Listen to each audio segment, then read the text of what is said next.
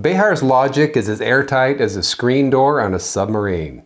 On The View, Joy Behar attempted to call out Fauci critics. I have been boosted and boosted and boosted, so I got COVID. It does not prevent you from getting COVID, but you don't die from it. You have people like this Robert Kennedy Jr., who's going out there and attacking Fauci and saying that it's a bad thing to get the boost. This is fake news.